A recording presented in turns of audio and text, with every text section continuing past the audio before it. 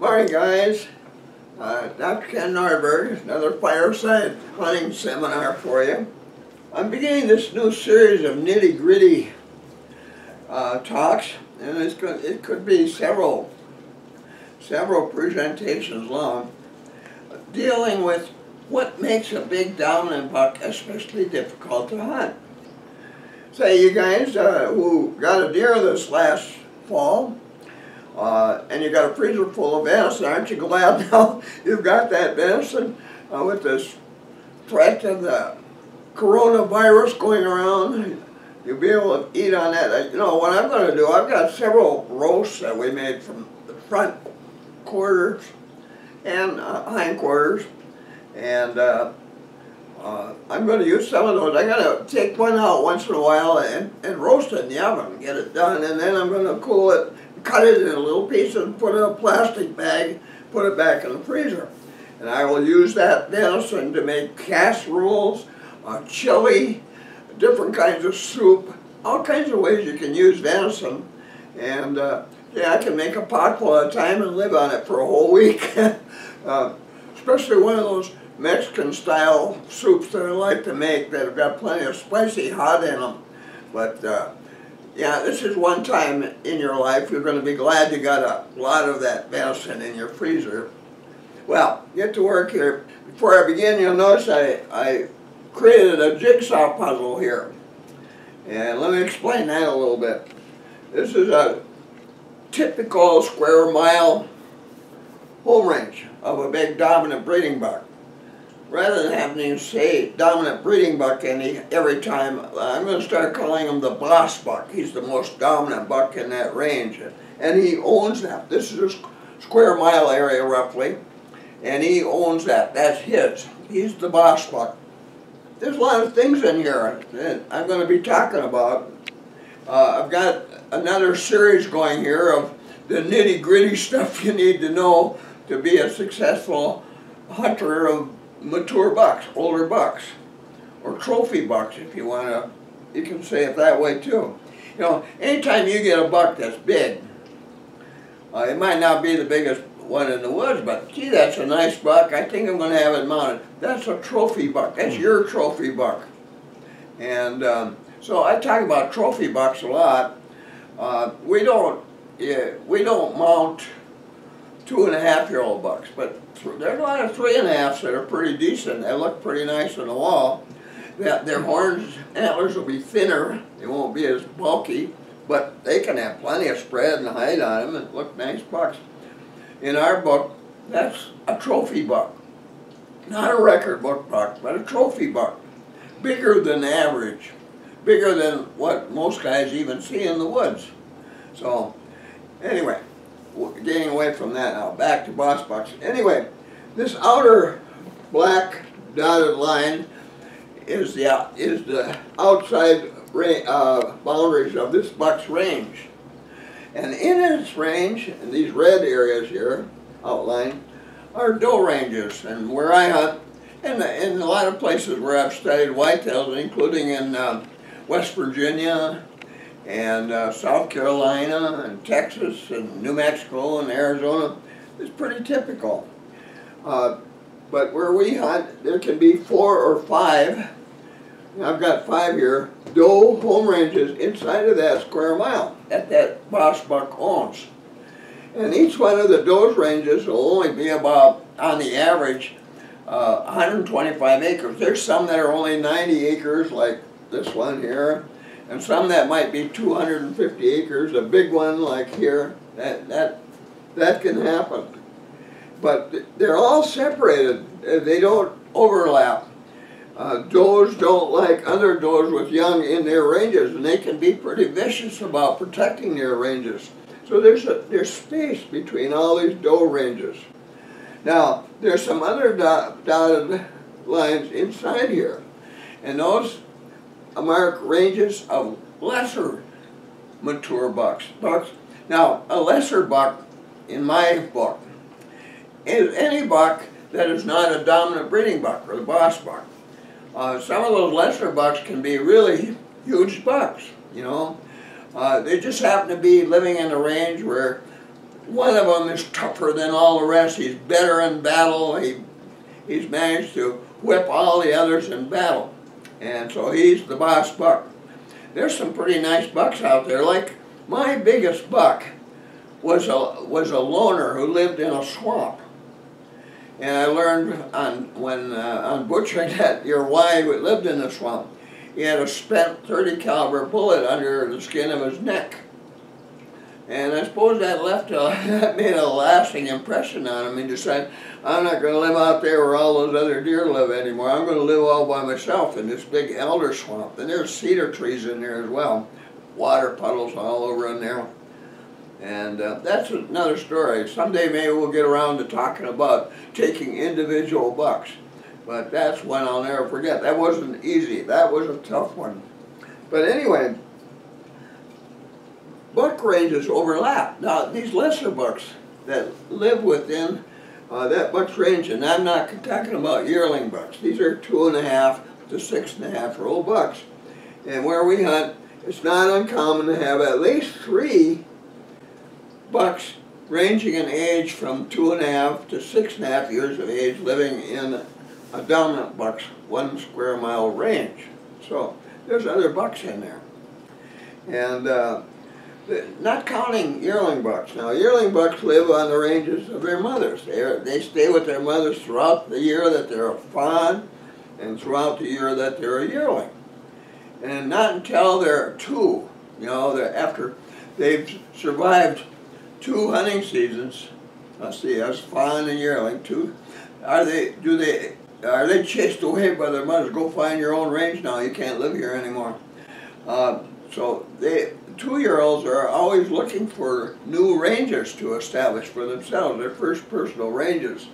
And some of them have to travel quite a long ways, maybe go 5-6 miles before they find an open range that's suitable in size and everything else that is not currently owned by some other buck. And so that means that the progeny of each doe ends up living somewhere else, which is a good idea. That's one of nature's ways to prevent inbreeding. There's always different. A buck one of these lesser bucks might be killed during a hunting season like last year. And so there's an empty buck range in there. Well, one of those 2-year-olds that's hunting around for a place to live this coming year might end up replacing the buck that was killed in one of these other buck ranges last November. And a small antler rub recently made, it's still damp, it looks like a yearling buck antler rub. So there's this constant interchange going on. The does, they does can live 14 years in the wild. Not many live that long, but they live quite a bit longer than bucks. And there's good reason for that. But anyway, so once they establish a range, unless they're killed during the previous hunting season, when they come back in the spring, they go right back to their previous range and reestablish themselves there when they leave their wintering areas at snowmelt in the spring. So anyway, in areas where does are hunted legally, and they are where we are, but we don't hunt does, and I've talked about why in many of my previous seminars, but these does have been around a while, and when those that live to be old, get up there at 5, 6, 7 years of age, they are pretty smart does, and they've proven it because they're still alive, and they're really good about protecting their young. Like their fawns. Their fawns have a good chance of surviving hunting seasons because their mothers are so smart about avoiding hunters. Yearlings start exploring off-range, outside of the mother's range, in the fall of their yearling year, during hunting seasons, for example. And the yearling that's been living there, he might be walking anywhere in this area. He's exploring, and I guess it's all right. But he's exploring, and when they get away from their mothers during the hunting season to get encountered by a hunter, all of a sudden they're in a panic. They know this is possibly dangerous, and maybe not. Some of them are just overcome by curiosity, and they're trying to, what is that over there? Or what's that in the tree over there? Or what is something like that. And become easy victims of hunters. And yearling bucks are probably the easiest whitetails in the woods to take because of their curiosity. You have a problem with that. But they start wandering around different areas there. So they're exploring off range. And but anyway, this is the way everything is set up here. Now these little black spots here, like here's the home range or the bedding area of the big dominant beating buck, the boss buck that lives in the area, and they're always close to water. Here's a beaver pond out there in the woods, or just a pond. And but there's these other black spots are bedding areas of bucks. Now, bedding areas of bucks, mature bucks, are small. Usually they're only like 1 or 2 acres in size, just little small, secluded little areas off trail. There may not be any trails in there that are noticeable where the buck likes to bed.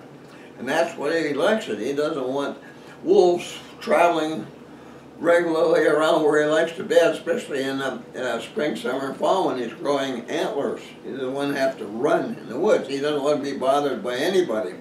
It's different in farm areas where they learn humans aren't all dangerous most of the year when they're not acting like they're hunting. So they might travel a lot more and feed regularly in farm fields where people see them all the time and they seem pretty tame out there. But in forest areas, especially where there's wolves and coyotes, and I notice even in Alabama they have big coyote problems. These big bucks like to be in very secluded places, in little small areas. Now, inside of doe ranges, these blackened areas here like that are doe bedding areas. And doe bedding areas tend to be pretty large. They can be up to 20 acres in size because usually they like mixed timber, can be brushy, deep grasses. They love deep grasses for bedding because if one lays down deep grass, you just won't see them unless you almost step on them. And they like our large areas because they don't want any one area to get to be rich with fawn odors. And fawns have they have odors. It's commonly believed they don't have any odor, and so wolves can't find them. But that's just not true. Our wolves find them just fine all summer long. But anyway, they keep moving around, so fawn odors don't build up in any one place. And that's pretty smart of those to do that. So they have large bedding areas. Okay, and these green spots, those are feeding areas. There's feeding areas all over. Actually, well, a lot of, like an area this size here of a doe range might have 10 feeding areas in them, different kinds, browse mostly in one place, and like for winter food, or grasses of various kinds, different open areas for graze in spring, summer, and early fall.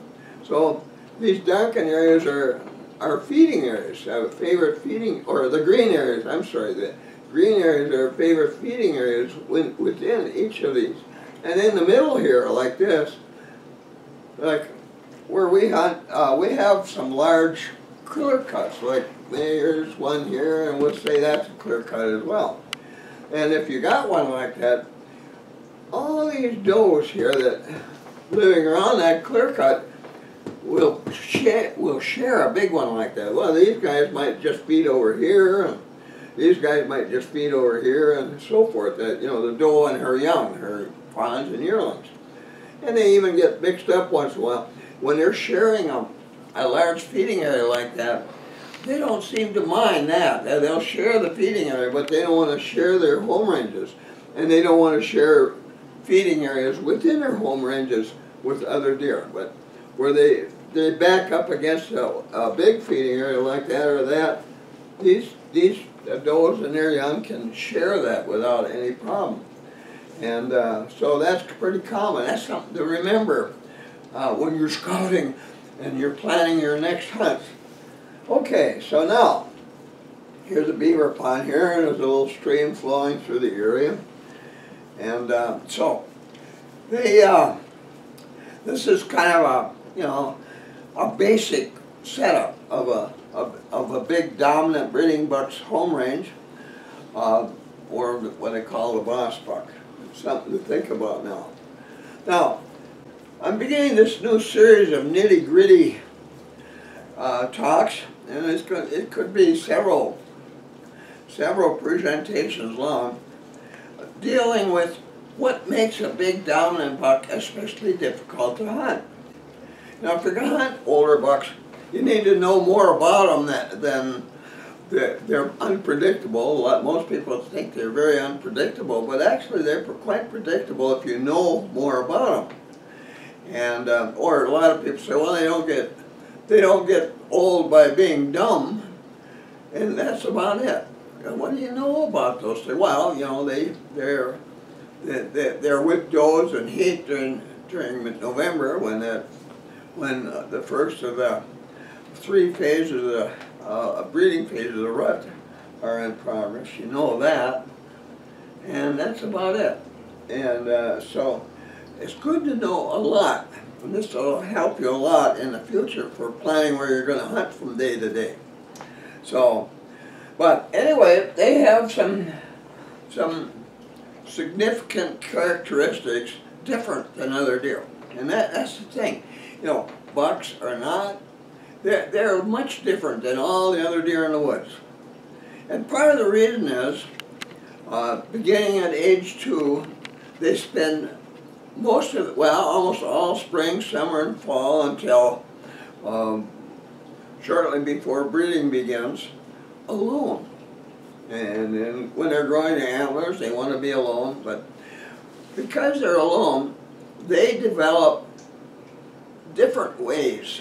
You know, they have to, those are never quite alone. They've got their young and yearlings with them, which act as sentinels. Wherever they go, there's extra eyes and ears and noses keeping track of possible danger. And even little fawns can be pretty good sentinels. Their mother can be feeding and their head down, not paying any attention to what's going on, and the fawn's following behind, and the fawn makes a little noise. Mom might, you know, what's that over there? And she'll put her head up and look at the fawn looking over there, and she'll warn her mother. A fawn will warn its mother, and a yearling the same. They'll warn one another about potential danger. But the big bucks don't have that advantage. They're alone much of their lives. And so for them to be able to survive, they make up for a lack of all these other deer around them that help avoid danger. They have to become more alert to sounds and sights and odors that tell them that there's a hunter over there, a human hunter. And they learn different ways of avoiding hunters. Quite a few that does and yearlings and fawns rarely do. They do things much differently through most of their lives. When they're with a doe in heat, it might not be that way. They're kind of dependent on the doe. They kind of lose track of what's going on around them, but that doe and her young are helping to protect the buck while the buck is with a doe in heat. So he's got the advantage there. But the rest of the time, he's on his own. And if he's fortunate to survive when he's a 2.5-year-old buck in the fall, this is the first fall he's facing danger of hunters all alone. If he gets through that one, then from that time on, by the time he's a 3.5-year-old buck to fall, he is going to be really tough to hunt. He's going to be much better at avoiding you than all those other deer.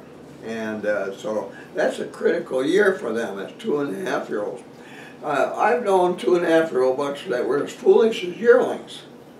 And it's kind of sad that happens, and so they're weeded out, they're culled by hunters, and maybe that's good, you know, foolish 2.5-year-olds, maybe they should be culled from the population of deer because they aren't going to be offering much to future generations and being smart about staying away from hunters. But the ones that maybe they had better mothers, you know, older mothers who really knew how to avoid humans, training them during their first 2 years, so that gives them a better start. Or maybe they're just smarter deer. They're like humans. They have different levels of intelligence, if you want to call it. A lot of people refuse to believe that whitetails are intelligent, but I'll tell you something. When you decide you want to hunt bucks only, after a while, you know those deer are darn smart, older bucks.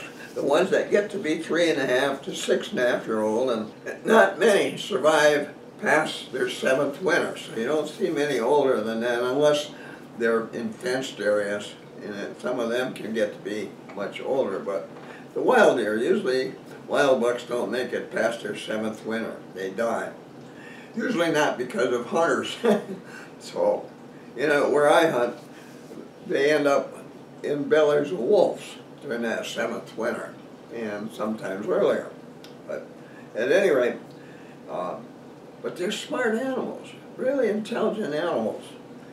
And I'll tell you, when it comes to avoiding hunters, they're much better at it than you are in encountering them one way or another. People can argue about this forever. The best way to hunt older bucks is stand hunting, and so that's our basic kind of hunting, but we utilize different standing techniques to hunt these animals because we've learned you just don't have your odds of taking a big buck every year are not very good if you just use one basic hunting method. You just stand hunt, and like a lot of hunters today, tying themselves to one tree stand for the entire hunting season, that just doesn't work well for hunting older bucks. And you've already learned why, and I've talked about these things, but we'll get into that a little bit more.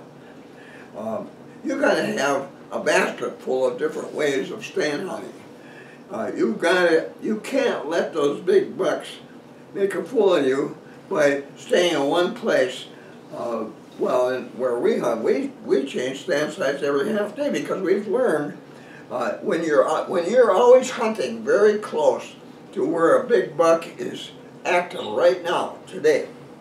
And you know, we're going to get into how we find that out with our mid-hunt scouting, and you've learned a lot about that already. But when you're always close to tracks or droppings or ground scrape, whatever, that was renewed or made just minutes or hours earlier, your odds of being discovered and identified and avoided by that buck for the rest of the hunting season are not very good after you've been there at least, well, they generally get you within the first 1 to 2 hours you use a stand. In other words, well, you got a stand, you do all this work.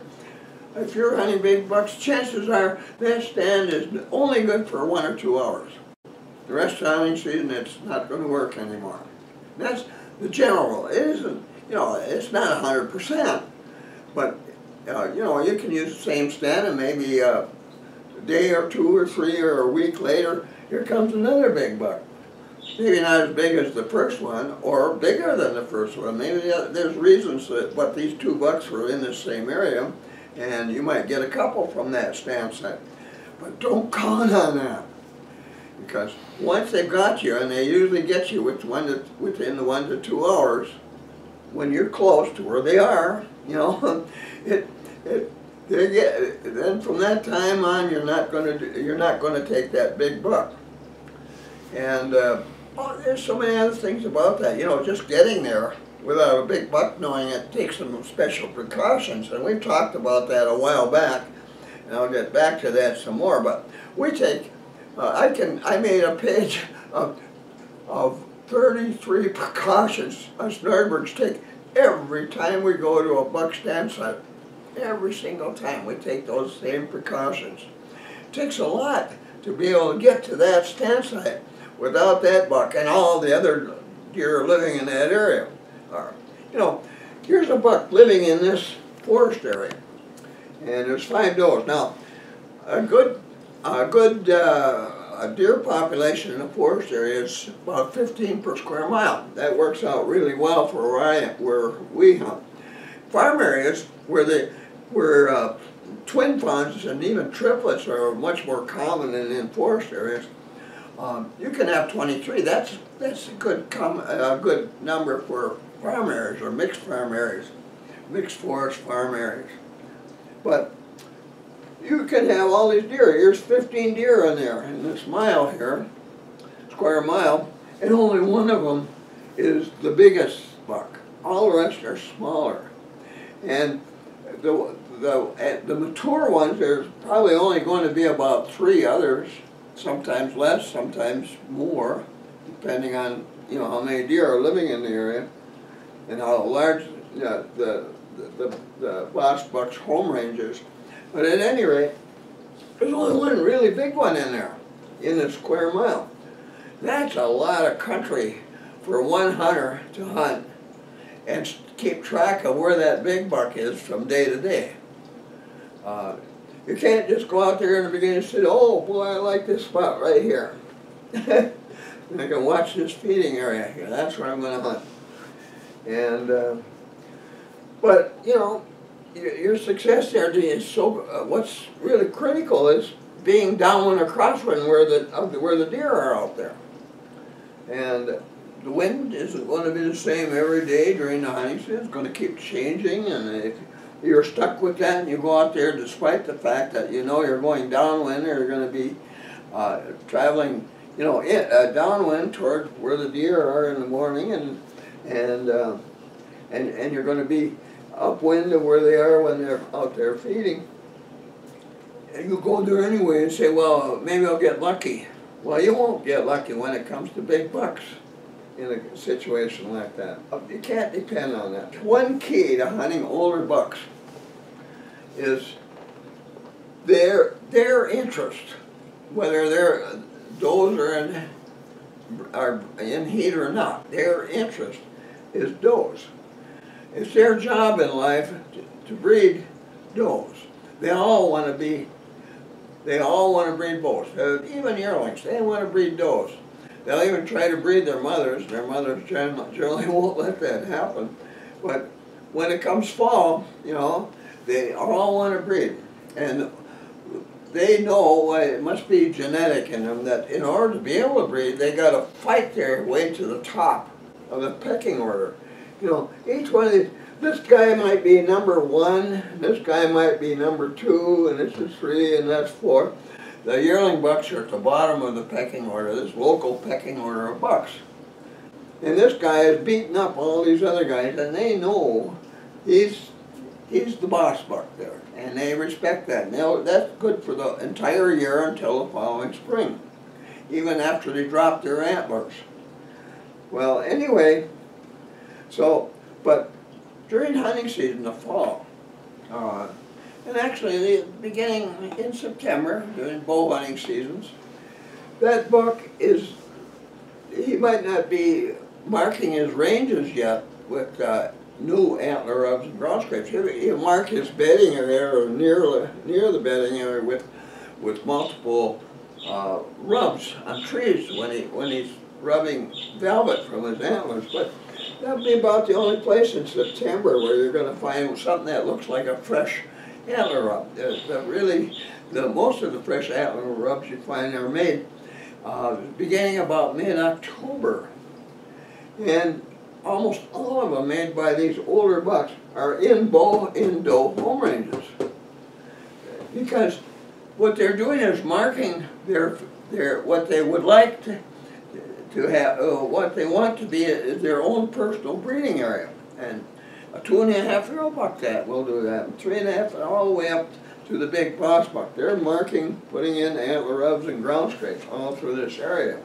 Although it's becoming less common with global warming. We'll talk about that another time. But anyway, so most of their interest, the bucks, are going to be in these doe ranges.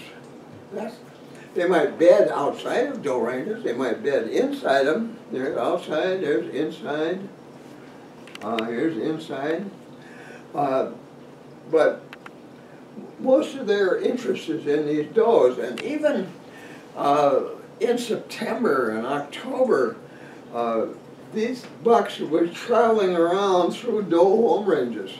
Now, when you're in a doe home range, there's all kinds, I've said that before, all kinds of trails. They're going every which way in there. And there's trails all over. You know you're in one. And then you get into a place and, gee, there's hardly any trails here. You're in a buffer zone between doe ranges. And there might be only a few trails in there going from one to the other. A few of them here, not many, like more often like right there would be a good place. Maybe here, a couple over this way. But then you're in a buffer zone. Well, if you, that might be all right, but if there's about 6 ways for a buck to, when he's traveling around, to see how the does are doing, where they're feeding, where they're bedding, you know, interested. Maybe some of them are in estrus early. I think they're thinking that. And he's going to travel around and check on where they are, and they find out where they bed and where they're feeding and that kind of thing. So they have an interest, not as much interest as they will once does are in heat. But all the buck travels are going to be in doe home ranges, and they're going to be using trails made by does.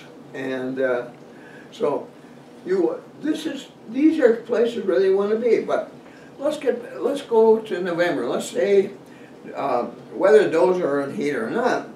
By that time, bucks have got, when you get into the last part of October, they've marked all the trails that with antler rubs and groundscape in their what they consider to be going to be their breeding areas.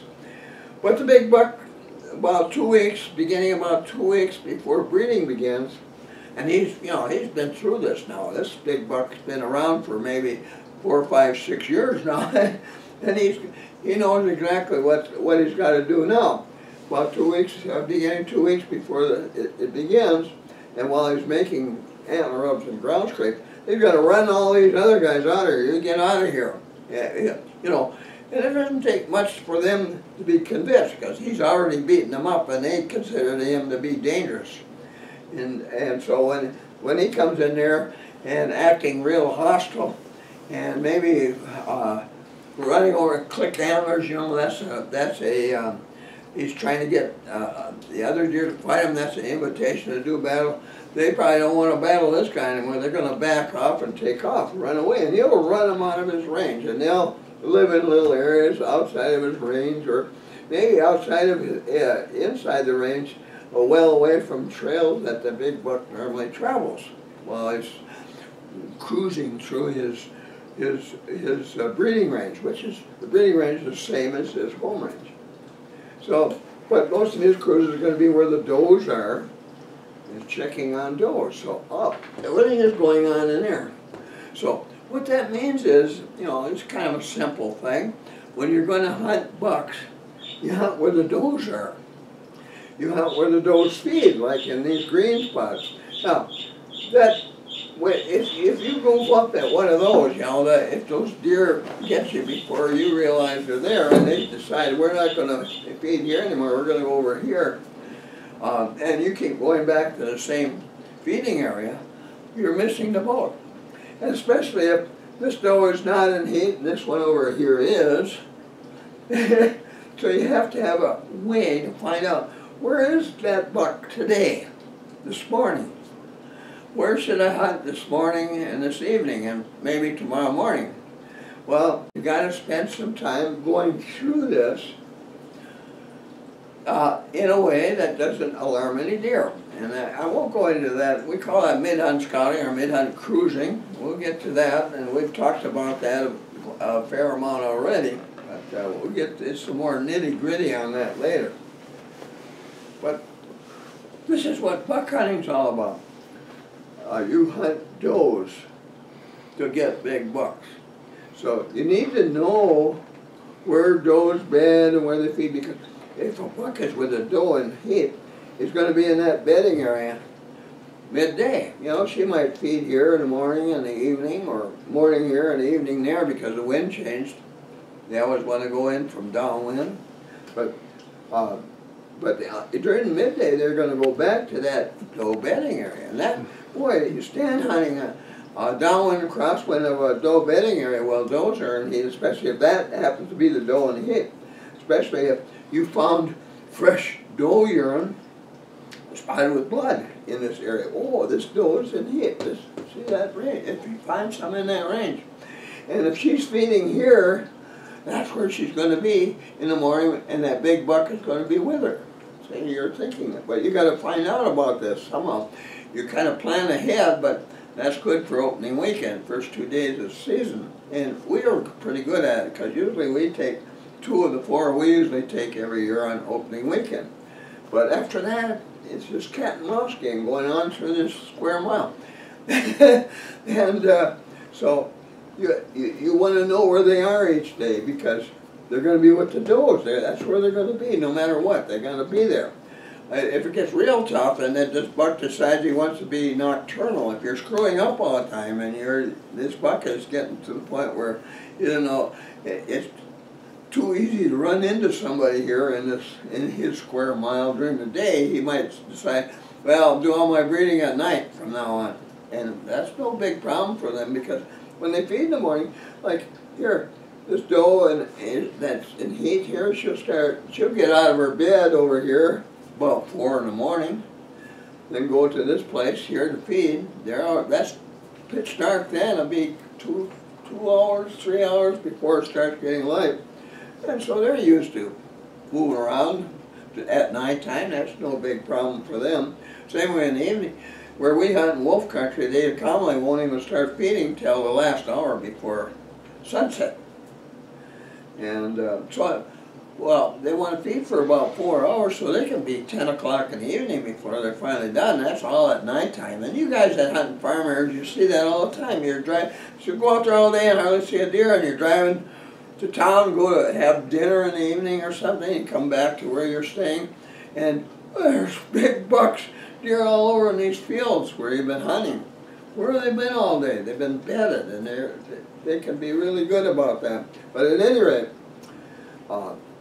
that's what can happen when a big buck becomes nocturnal. And usually they have to be intimidated quite a bit to decide to be, you know, to move at nighttime only. So there's ways to prevent that, and we'll get to that too. But anyway, feeding area is a good place to know. And how do you know it's, or a bedding area of a doe, how do you know it's a bedding area of a doe? Well, the biggest deer bed, they like to bed in deep grasses.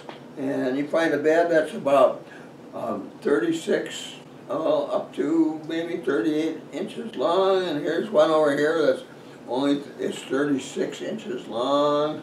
Well, those can be up to 40, I guess. But 36 inches long here, or 30 inches fawns, you know, bedded near it in that deep grass. You know you're in a doe bed, home range, in a doe bedding area.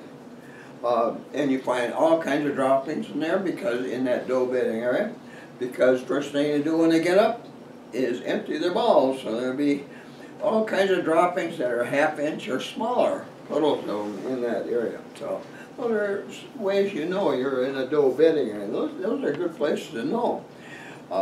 Instead of just laying around camp midday, maybe you should be out there stand hunting downwind or crosswind at one of those bedding areas if that doe happens to be in heat today. Good thing to know. So, and we do really well with that using our gentle nudge stand hunting method. And we've taken lots of bucks over the years using that stand hunting method midday. And quite commonly, you know, if there's snow on the ground, one of my sons will come in the camp and say, "Dad, I found railroad tracks, fresh ones, on the way back to camp." And that means that buck, there's a buck out there, and he's under the influence of doe and heat pheromone that she releases from her body and from her urine.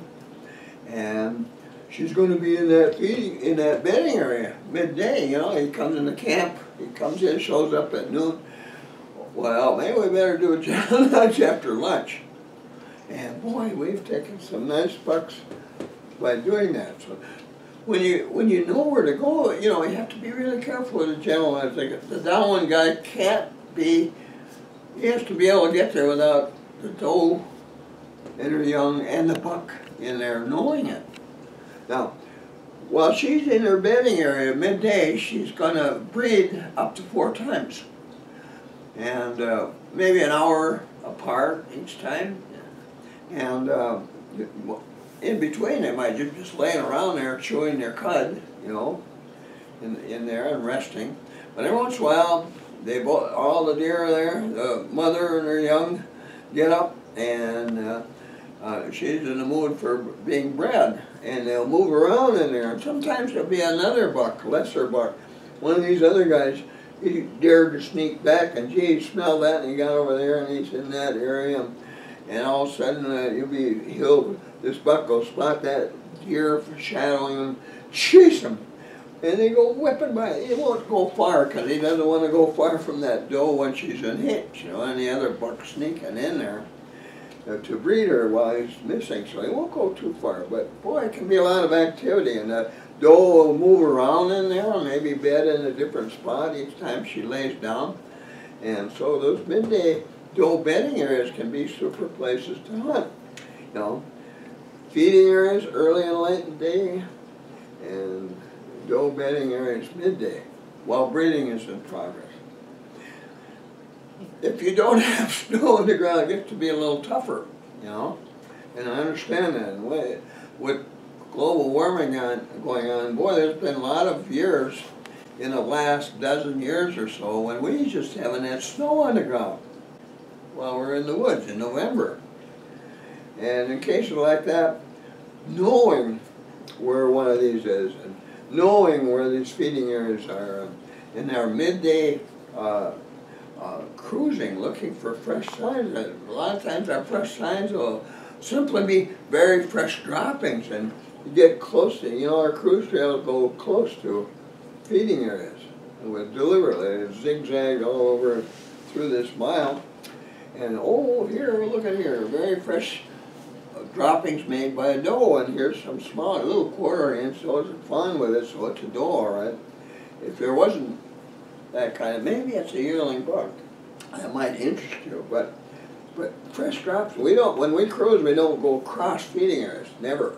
We go, try to stay away from, but feeding areas have been around for a long time, will generally have trails ringing them, a deer trail, all the way around, be a trail. And there's trails like spokes of wheel going into it from all around, you know. The whitetails will go after this size of a bush, which they can reach, but great food. So lots of them here. Another reason for having a stand site back in there. You can't even see it. There's a nice boulder just the right size to sit behind. And between me here and that stand site is a really well-used deer trail. Like I say, that's real common around a whitetail feeding area that's been there for a while. And you come to one of those trails or the trail next to it and you find fresh droppings, various sizes, tell you what kind of deer made the droppings. Well, take a look at what we see right here. It's a deer bed, and you see how the leaves are flattened like that? We must have disturbed this deer very recently, like within the last minutes or so. It's hard to know how long that bed is. You can identify a deer by the length of its bed. But right here next to it is some very fresh droppings. And those droppings are 3/4 of an inch long. I would say the deer that laid there and made those droppings is a 3.5-year-old buck. And all of a sudden you know, oh, they're feeding here now. There's a doe here. Look at here, this buck has got his dropping here. We got 5/8. Oh yeah, that's a 2.5 or 3/4 and bigger. Oh, that's a big buck, an inch big. The big dominant buck is here feeding with this doe in that feeding area. So I want to hunt here downwind in the morning and crosswind in the afternoon, and I don't stick to one place all day long. I go to 2 different stand sites in a day because I know that big buck is very likely to find me, identify me before I have a chance to get them. So we keep moving. We keep them off balance. They never have a way. We never give them a way to know where we are. every half day. Most of our stand signs had never been used before, or maybe it was only used once for half a day during the previous hunting season, maybe a half a day during the other one. But those bucks, this year will be the first time we use it. They have no way of knowing we're there until they're really close, until they see us, or hear us, or smell us. And they smell us a lot more than you realize. They'll get downwind of you too many times when you're in a tree or on the ground level while you're standing on it. And you never even know they're around when that happens. Usually they fade away and you don't realize until later, and oh, here's just fresh tracks or fresh droppings, and he was downwind of me, so he knows where I am now. That happens. But even if you don't find it, don't count on it having, don't believe that maybe this time he didn't find me, because they almost always do. So anyway, look at all the things you got to work with for hunting a big buck in a square mile. Now, my boys and I, we hunt 4 square miles. That's a ton of country. Now, we try never to have more than 2 guys hunting in a square mile. You put 4 in there, all of a sudden there's too much trail scent. A buck is finding you much too often. This can get a big buck to say, no, I'm staying away from there. Or I'm going to sure be careful when I'm in that square mile, when you got too many hunters in there. So we try to keep it down. We hunt deep wilderness, we work hard. I would say 75% of our stand sites are more than a mile away from where we camp. They're way out there in the deep wilderness, roadless areas. And so, yeah, we work hard to be able to hunt in different places like that every half day without bucks having any reason to believe you're there. We catch them by surprise. Now, most of the time the buck wins.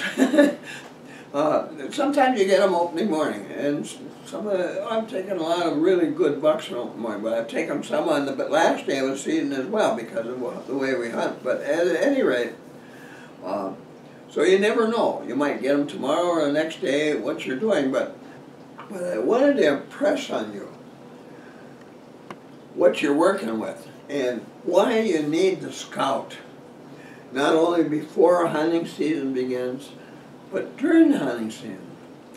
But you can't scout during the hunting season unless you do it absolutely right. Otherwise, if you're scouting during the hunting season without knowing what you're doing, within a day or two there won't be any deer in there. That's going to be, there won't be any more fresh signs in that square mile. And any bucks that decide it's too dangerous to stay here, that big guy included, he won't be around for 2 weeks, or he'll become completely nocturnal, and you just don't have any chance to see him during daylight hours.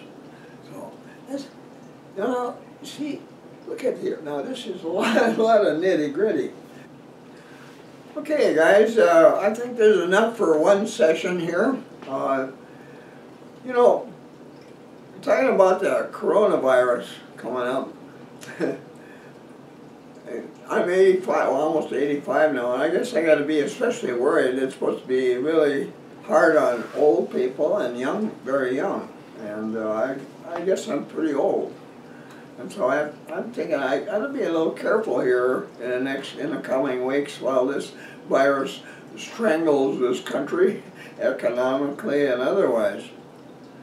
But let's say you're sick with it, and they're saying, well, you're sick, you got to stay home. Take care of yourself. Get plenty of sleep, drink a lot of water, wash your hands a lot, and all that stuff. Well, what you need is, when you're there, is a good book. And let me tell you, I got a couple really good books. This one will keep you busy for a couple weeks. You're going through this thing and reading all I've got to teach you about hunting older bucks, that'd be a good choice for you. So part of what you should do in preparation for that 2 weeks, I know is you don't want to be spending a lot of money because you may not be out of work even for a little while and you don't know how that's going to work. But this would be a good time for you to learn what you need to learn to be a super buck hunter. And you won't find what you need to learn in any other place in the whole world than in this book. This book has got it all. So, good time. Think about that. You know, this is part of getting ready for the coronavirus. And you'll be glad you did, really. You really will. Because you're going to love this book. You're going to love it the rest of your life. You're going to like this book because you're going to go to it often. So, do that. Then, if you're thinking about hunting bear, and boy, that's pretty exciting hunting too. And this is the Bear Hunter's Bible, always has been since I first wrote my first edition back in I wrote it in 1988, published I think a year later or that same year. But this has been considered the Bear Hunter's Bible ever since. And I tell you, this changed the way people hunt black bears in North America forever. And I wrote succeeding editions because, like deer who get smart about different things, like they got smart about stand hunting, they got smart about doe and heat lure sense and things like that, rattling antlers. Bears have gotten smart about becoming victims of hunters using bait. And you have to know more now. You have more things to do. You got more precautions to take to make it work. And if you want to get a big bear, you know, like we're talking 300 pounds or more, and you get a 300 pounder and you'll just shake your head, look at how big that thing is. You see all these crazy pictures of the guys having their picture taken with the bear, and they're sitting back there 15 feet behind it, you know, in a position so it makes the bear look enormous. But most black bears taken by hunters today only weigh about 125 pounds. Yeah, well, yeah, they say that was a 300-pound bear. Everybody considers it's got to be 300 to be considered a big bear. And when you get one, you know, the first time you have one in front of you, oh, it looks enormous, you know. It's so exciting. So, and there's so much to learn to be able to shoot a bear that's 300 to 600 pounds, maybe even 800, you know. There's some that big out there. And this will give you instruction if you want to do with a bow. And my sons and I have taken more bears with a bow than guns by far. And you can do it safely if you know what you're doing. So there's something to learn about. There's some super hunting that you can enjoy in the United States. There are black bears almost everywhere to hunt. So, good one. Another one that'll get you through the coronavirus smiling each day. So, be sure to do that. And then, of course, like always, when you're done, press that red button down there today to subscribe to my YouTube channel.